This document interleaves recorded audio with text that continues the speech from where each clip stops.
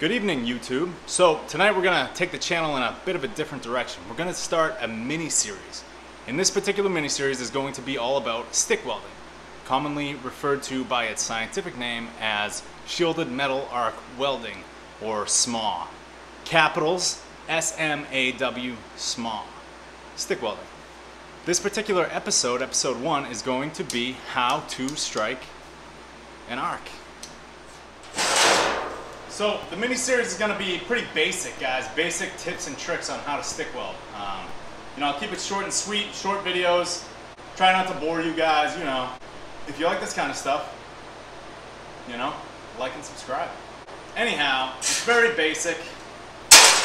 Take your stick rod. I got some 60-10 here. I also got some 70-18. Put it in your electrode holder, like that. Stinger, commonly referred to as a stinger. Actually, most commonly referred to as a stinger. I've never heard anyone call it an electrode holder and being serious about it. Anyhow, my machine's not on right now, my table's not grounded. But what you want to do is just really gently just kind of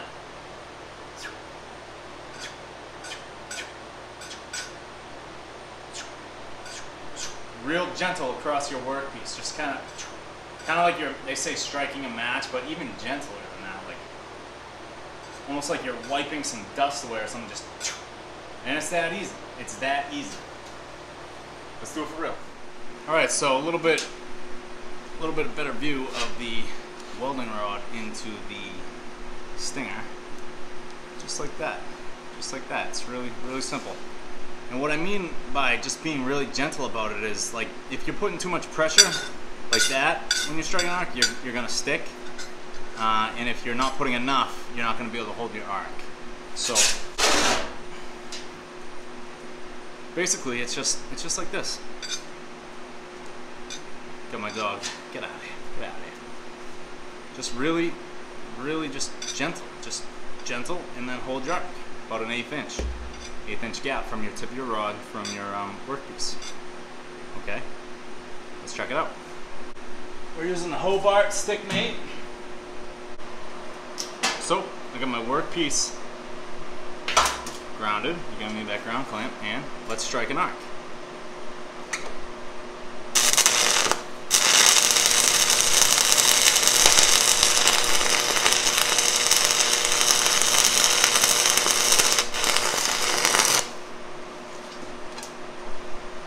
It's that easy.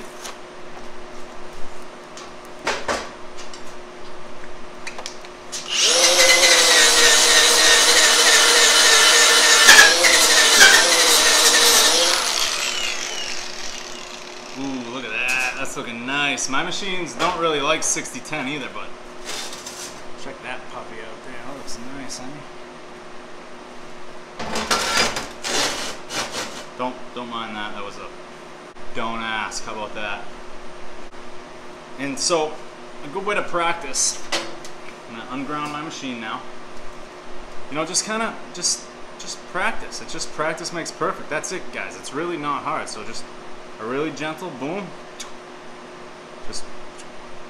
And you don't want to go and way off your workpiece, because you're just gonna lose your arc. You gotta strike it really soft and stay close, about an 1/8 inch, maybe a little bit more if you're really hot.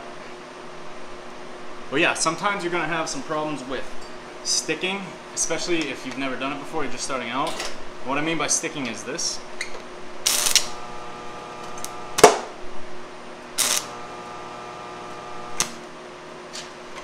Your rod will just get stuck to the plate. You gotta be quick about it. You gotta be gentle and then up about an 1/8 inch. That's how I do it anyways. And if you come off the plate too much, this is a plate, but your workpiece, this is what'll happen.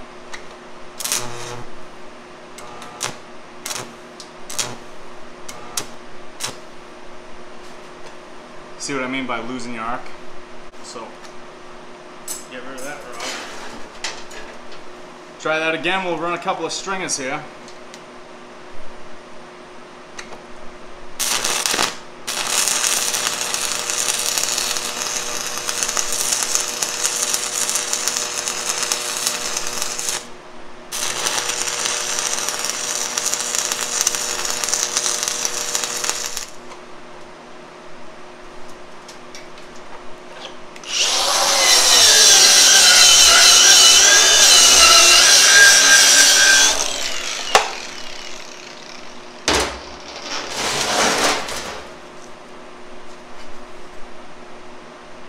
And so don't be discouraged if your stringers just look like complete crap your first time. If you're just starting out, especially if you've never had any formal training. Like, it's not easy, but it's not hard, you know what I mean? So just keep at it, keep practicing, get yourself a cheap machine and just do it. Turn the heat up and do it. Little trick for if you're sticking, actually.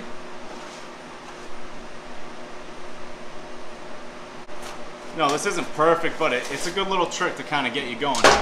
If you're sticking, right, I just turned the heat on my machine way down, right? So if you're sticking, right,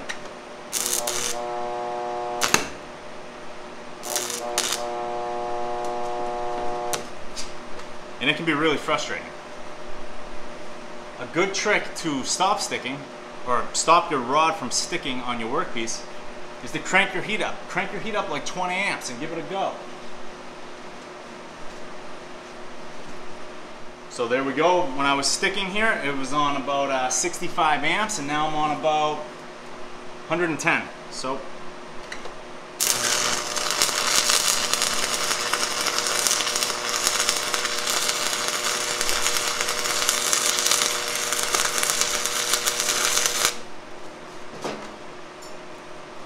just kind of a little tip to you know, get you started. It's not ideal. Ideally, you want to be able to not stick your rod on any amperage, I guess. But you know, it's kind of hard to stick your rod on purpose when, you know, you've just been not sticking it for so long. But anyhow, let's do some 7018 and show you guys the difference.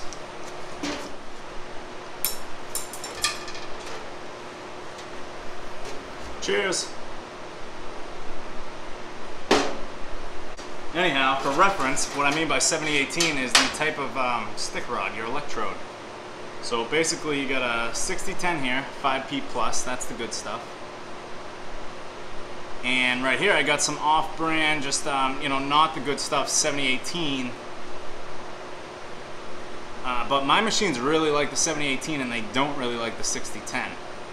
So it's kind of difficult to use 6010. I think it's a voltage problem or something, or an amperage or something with my being at home, not in an industrial setting. They love 6011 though, but I don't have any right now. So 6010, 7018.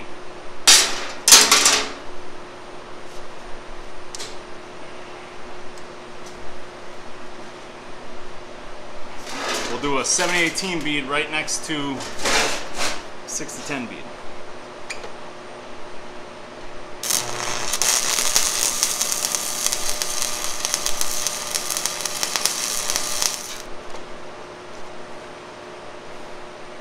And ideally, when you're welding 7018, you want to use like a chipping hammer to get the slag off, whatever. But I'm not gonna, I'm just gonna send it flying.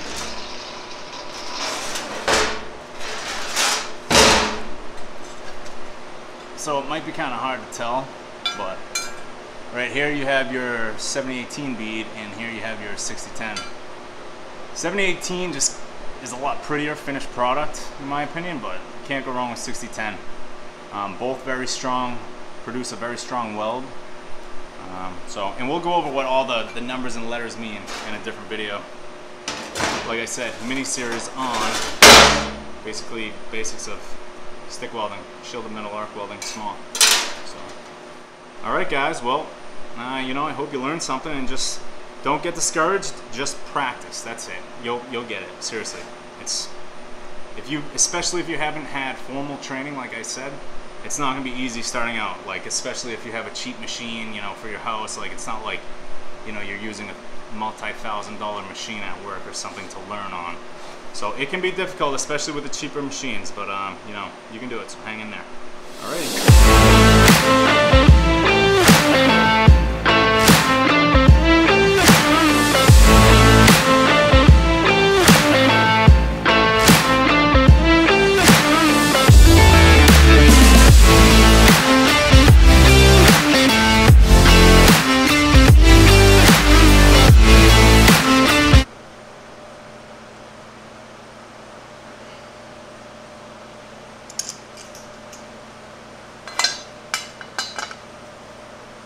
And that is incredibly embarrassing. I can't even believe I just did that.